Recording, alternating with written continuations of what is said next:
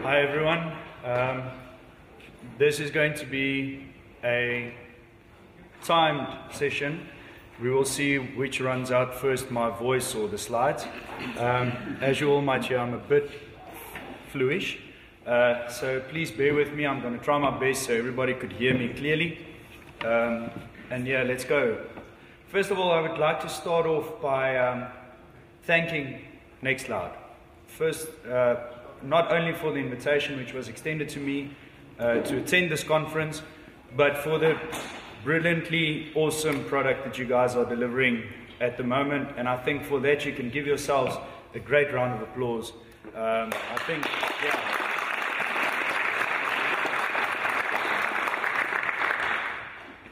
Right, so to give you an idea of the size of the Northwest University, FTE count is what people use when they issue you licenses for universities normally.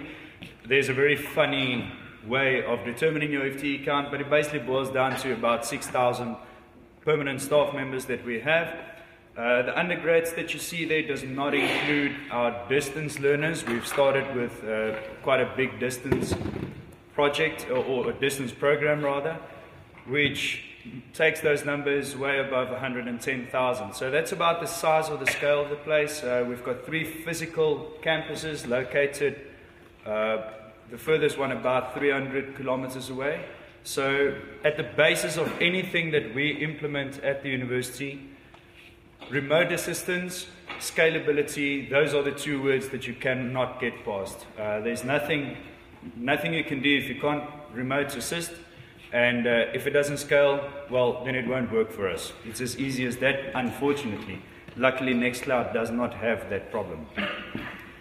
So, why Nextcloud? A lot of people might ask why Nextcloud, or just why Nextcloud?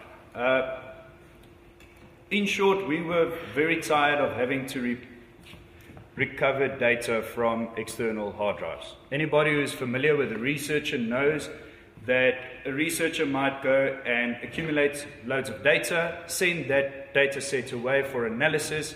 The analysis comes back in the form of hard drives most of the time because that's the easiest thing to ship.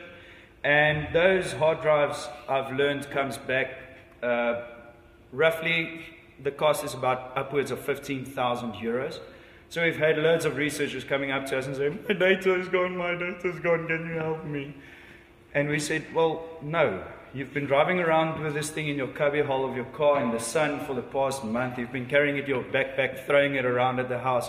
And you want us to recover the data because your hard drive is in such a state that your computer won't even recognize the hard drive, never mind the data.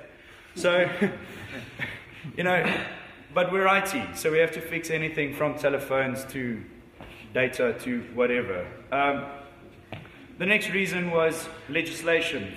In our country, I'll touch on that a bit later, we basically had to implement something where people can work on a collaborative basis, store their data safely and legally. So that was a big change for us. So you will see their confusion.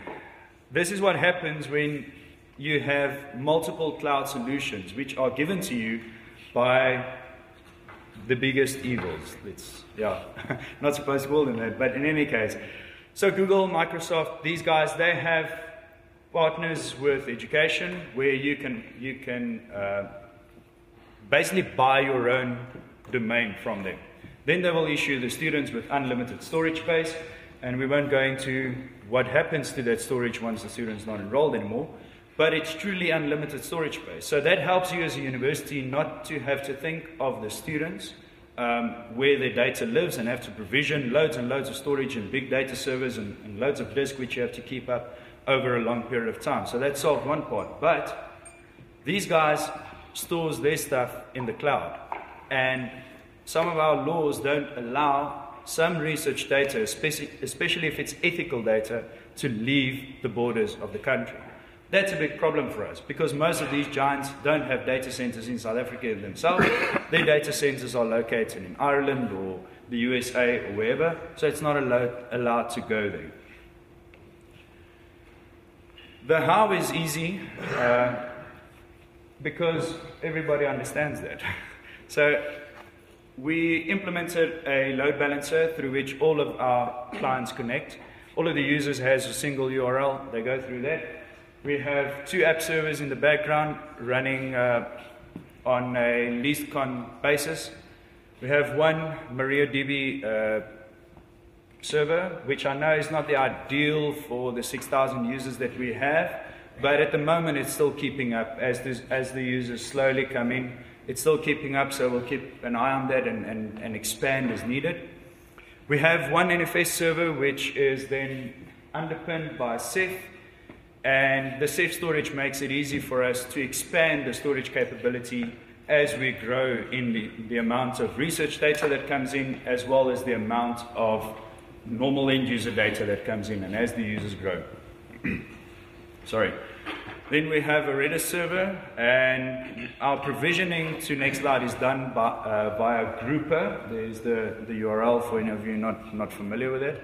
So we create a big Nextcloud group, and all of the users that are allowed to go into this group based on business rules, they are allowed to access Nextcloud.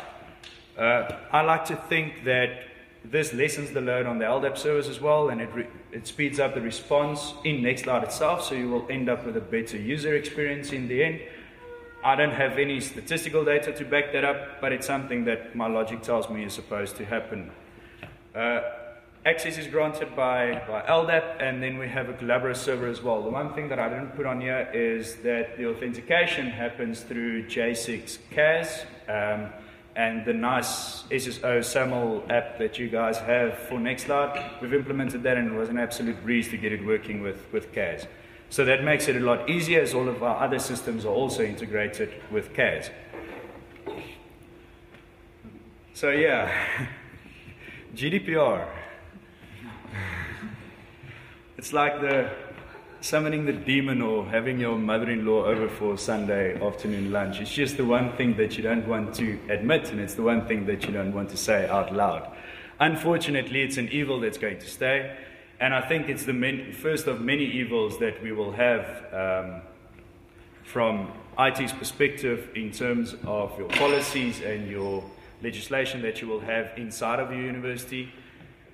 But luckily, that has helped push the private cloud implementation worldwide quite a bit. I think personally that events like the Snowden movie that came out and the push for net neutrality in the USA, as well as the California Consumer Protection Act, all of these things are drivers behind creating private clouds, keeping your data, knowing where your data is, and being in charge of your data at all times. I think this is a positive thing.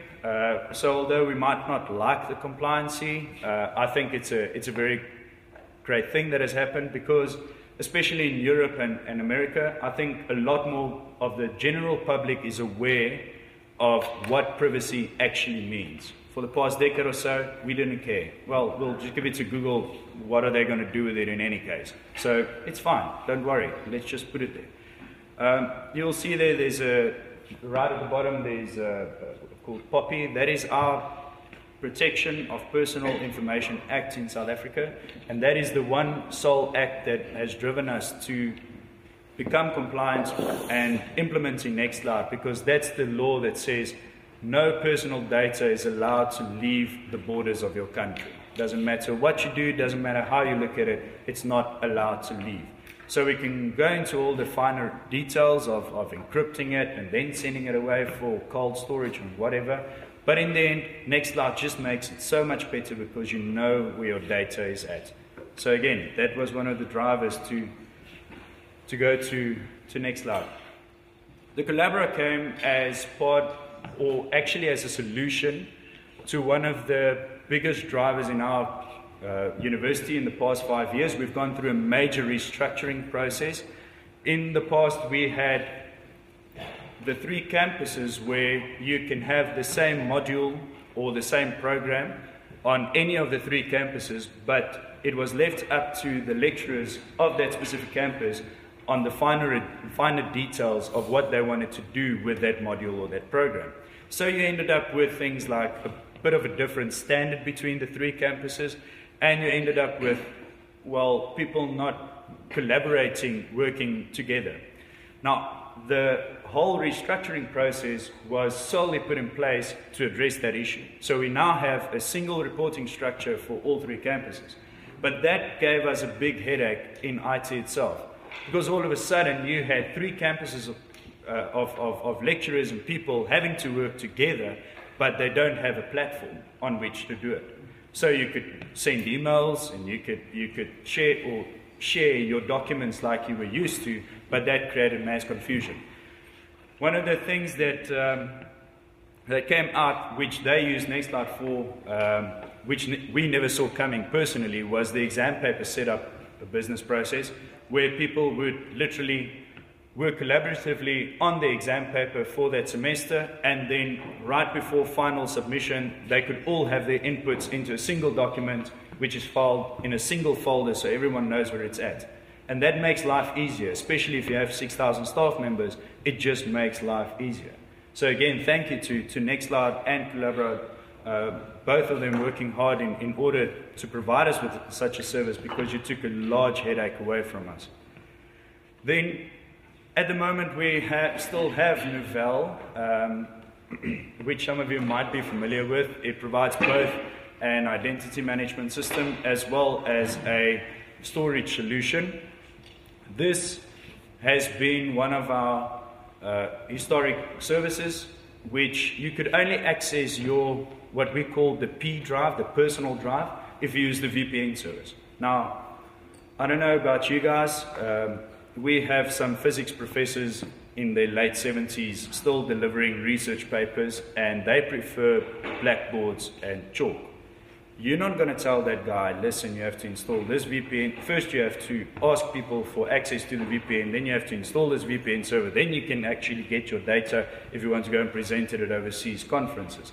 That does not fly. He will just tell you to go home and bring me my file. I'll put another bag on the airplane or something. I'll take the papers with, thank you very much. So Nextcloud has helped with that as well, having your data available anywhere, anytime, at your disposal, and you are in control of it. Again, the control is an important part. So what's next for us is some of it pie in the sky, some of it is stuff that we will be doing once I get back home, and those are just a few ideas. Talk is something that I've been pushed vehemently by our colleague there to start implementing, and I can understand why. It's a brilliant service. It's really a very nice service to use, especially between users. I do see Talk as a possibility for video conferencing at large institutions. I really do, especially with the end-to-end encryption part. As more and more people become aware of the data security behind video conferences, I think it's something that will definitely grow. So that's a maybe for us. Another thing is federation compliant universities who also self-host Nextcloud. It will make it easier between universities to share their research data, especially if you have to work collaboratively with another researcher at another institute on your data. Yeah, and the other two things, the last one is the one that we will be looking at quite early on, and that's the Elasticsearch integration for full text search, which there was a workshop on yesterday. Easy enough to install, and again, for an end user, that's a big plus point. So thanks again, guys, for the capability. Yeah, okay, so we have spoken in the Hack Week during this. The top line, just give you guys a quick idea. It regards some business cases where you have people leaving the university and they have to hand over that data that they've been working on, either research data or just personal administration documents, etc. So the one thing that we have spoken to the engineers about is maybe having some sort of service where the user can instigate this themselves through the web browser or through whatever process possibly, so that they can then determine themselves to whom this data must go, and the Nextcloud OCC app in the background can kick it off on a cron job and make sure that this happens with all the rights and the shares and everything intact. And I think I've made up time a bit, so I was told to leave time for any questions. If there are any, I'm willing to take them. If not, then we can go on with the program.